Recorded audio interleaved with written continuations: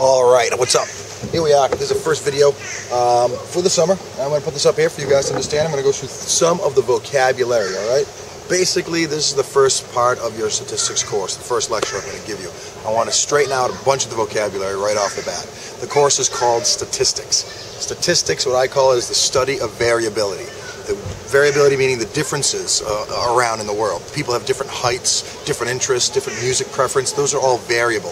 These things vary, okay? So all these, it's variable because it varies. The things that we measure are actually called variables. We'll get to that later on. But variability is these differences amongst things that we measure, okay? Whether it's all these different things we'll talk about. But basically, statistics, the study of the statistics, the subject is broken down into two major categories, inferential and descriptive.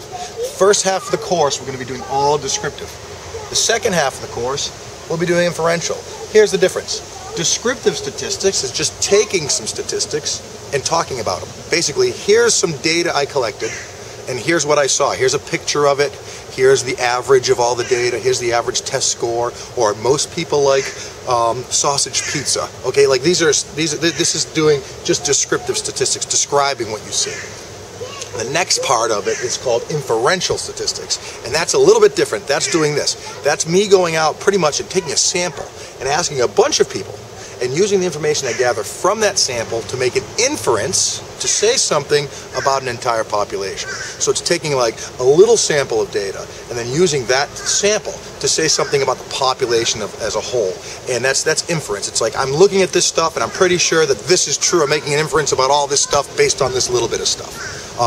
So inferential statistics is like, you know, when you're making soup, you don't have to take, you just go into the soup and you take like a little taste of it, and you make an inference that the soup is going to be pretty good. That's inferential. That's going to be the second half. So basically, what we deal with in this class is we study this stuff called data. And data is just any gathered information. Heights, preferences, hair color, eye color. There's a couple different types of data. We'll get into that a little bit later. The big thing right off the bat is the difference between these two words right here, population and sample. Okay? Population is the whole entire body of stuff that you're interested in.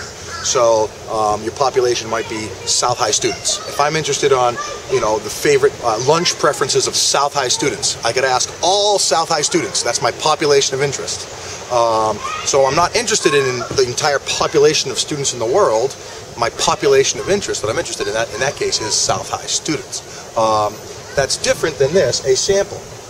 If I'm interested in all South High students, which would be my population, I might just take a sample of a few South High students, get their opinion, what they feel, and use that information from the sample to say, well, this sample says this, then I can kind of make an inference about the population, all South High students. So I don't actually have to go and ask every South High student. But what we do is deal with a lot of samples in this course, and we often take samples because our population of interest is large. We're interested in large populations. Even all South High students, what day can you go and ask everyone at South High something because they're not ever there? So many people are absent. So often we'll use this sample.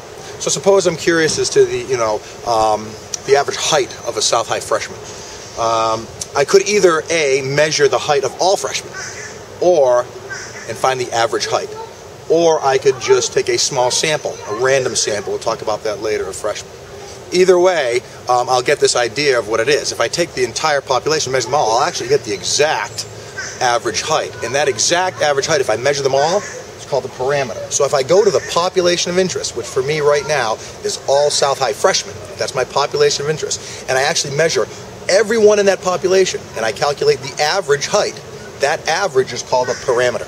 So when you take information from all of the population and you make a calculation, some numerical summary of the entire population, that's called a parameter. And it comes from a population. Parameters come from population. But suppose instead I took the entire list of freshmen and I randomly chose the first, I randomly chose one of the first 5 freshmen, and I took every 5th freshman. So I took one out of every 5 freshmen, every 5th on the list, the entire list, okay? So I took a sample of 20% of the entire population. I took a sample, and I calculated the average of my sample. That average is actually called a statistic now. So if I take a bunch of data from a sample and calculate something, it's called a statistic. Statistic. If I take the entire population and calculate like the average, that's called a parameter. So it's just a different word for the number you calculated. So your numerical summaries that you do in this, that you calculate in this course, like the maxes, the mins, the means, the medians, the modes, those mins, maxes, medians, and modes are either parameters if you gathered it from the entire population you're interested in, or they're statistics. So when you gather information from the entire population, that's called a census, okay? And you can do that. Like if I want to know, okay, what kind of pizza do we want to get for my family? I don't take a sample from my family and ask, you know, a sample of 2 out of the 5 in my family to ask them and use that to make an inference what the entire family would. No, I take a census. What does everybody want? Okay, and I order that pizza. So a census does make sense with small populations. But if I want to know teenagers in the USA, how they feel about, you know, Justin Bieber, I'm not going to find every single teenager and ask them. I can get a pretty good clue if I take a random sample of a few hundred teenagers to say I can make an inference about what most teenagers think. So that's just the bottom line. Remember, you have this whole entire thing that's called a population. That's what you're interested in. Sometimes you pick out of that population a little sample.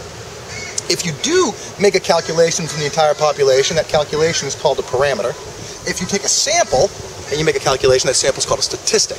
Okay? So just make sure you get those things. The study of statistics is a course that studies variability, but a statistic, if you're going to use that terminology, a statistic is actually a numerical summary of some sort of sample. Sample, statistics, population, parameters. We use statistics to make inferences about parameters.